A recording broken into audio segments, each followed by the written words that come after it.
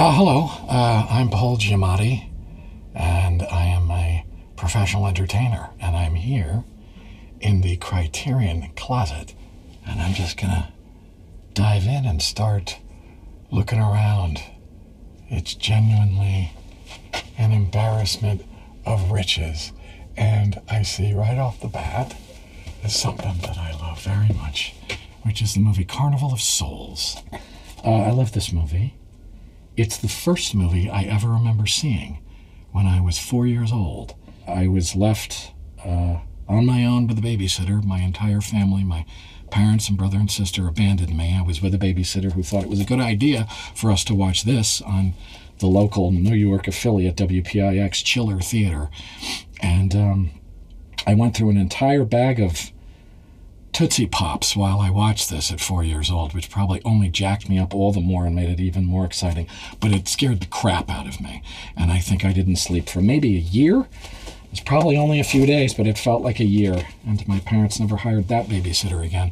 But it was an amazing experience, and it's an amazing movie. I see another wonderful movie here that I love very much.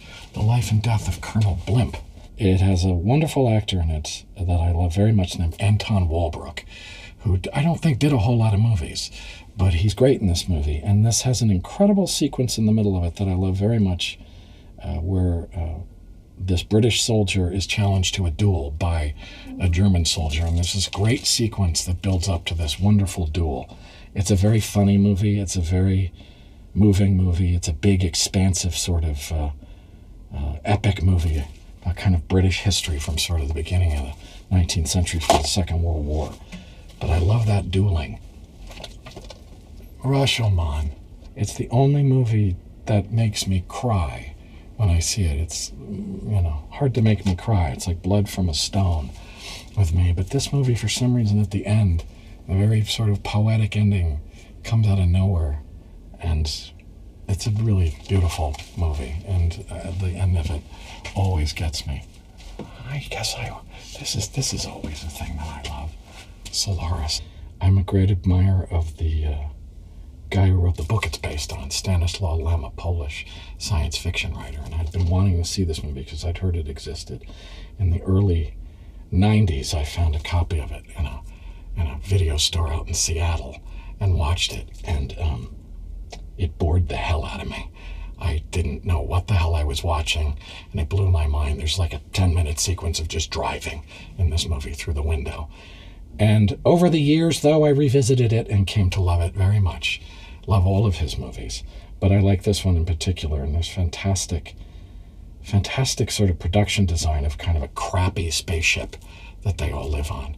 I often wonder how I feel about the very final shot of this movie, which I won't give away, but I sometimes feel like maybe it wasn't necessary, the final shot of that movie. If Andrei Tarkovsky were around, I would question him. It's way up there. Watch this. There's a little action sequence in the closet for us. I love these movies. I'm a big fan of these Val Lewton horror movies. Cat People. The sequel to it. He was a producer. This guy Val Lewton made this series of movies. I don't know, 6 of them, 7 of them, something like that. Boris Karloff was in some of them.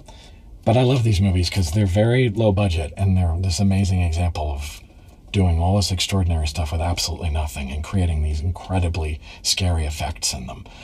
They all have these gripping, great, almost kind of iconic moments, all these movies that he produced, of sort of classic horror moments. And they're strange, too. They're all sort of on these sets. It all feels very sort of unreal and dreamlike, these movies, this one in particular. It's really a great movie. Where did seconds go? Yeah. This is also one of my favorite movies. I'm a big fan of Frankenheimer's movies, The Manchurian Candidate and 7 Days in May and The Train. And this movie, I remember seeing the first time I ever saw it. I might have been chemically altered when I saw this movie, so I can't really speak to whether I saw it, really as one should be seeing it, but it made the hugest impression on me. But one of the things I really love about this movie is it's one of the greatest examples of what a terrific actor can do in a small, tiny supporting part. There's an actor named Murray Hamilton in it who played the mayor in Jaws. And he appears in the end of this movie for 2 minutes, maybe, not even, and he barely speaks. And it's one of my favorite performances in any movie. He's incredible in this movie, and it's such a fine example of what a great actor can do in a tiny part. This is the movie that I think, for better or worse, kind of really pushed me over the edge and made me go, I want to be an actor. Everything about it, it's such a, this is kind of a perfect movie, actually. And I saw it recently again. I hadn't seen it in ages, and one of the things that surprised me about it, I've maybe only seen it a few times since I first saw it. One of the things that surprised me, but I thought, oh, it actually has a real story to it. I'd never paid attention to the fact that it has this kind of very great, simple, kind of noir story to it. I'd never paid that much attention to the story because I get so caught up in all the wonderful detail and the wonderful acting in it.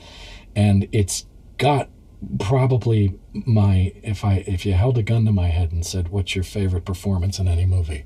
I would say Dennis Hopper as Frank Booth in this movie. He achieved something just off the charts amazing. But I mean, everybody's great in it. Kyle MacLachlan's great in it. I keep talking a lot about the acting in movies, and, you know, acting's not the only thing that floats a movie along, but this is like, I love this. This is interesting. This woman, Larissa Shepitko, I've only seen this movie Wings, but Wings is an amazing movie. It's a beautiful movie, and this fantastic actress in it plays a kind of Soviet hero of the sort of Air Force, Soviet Air Force, and her life is kind of dreary, and she has this sort of fraught relationship with her daughter. It's one of these things I don't even understand how she got this made in the Soviet Union, because it seems sort of critical in some ways but there's incredible sort of poetry in it. There's all this great way she uses the flying in it and stuff to talk about this woman's interior life, and it's really a beautiful movie. But I've never seen the other movie she made, so I guess now's my time. Now's my opportunity. This is ridiculous. This is too many. And this was very kind of the Criterion people to allow me in here to indulge myself. So thanks a lot.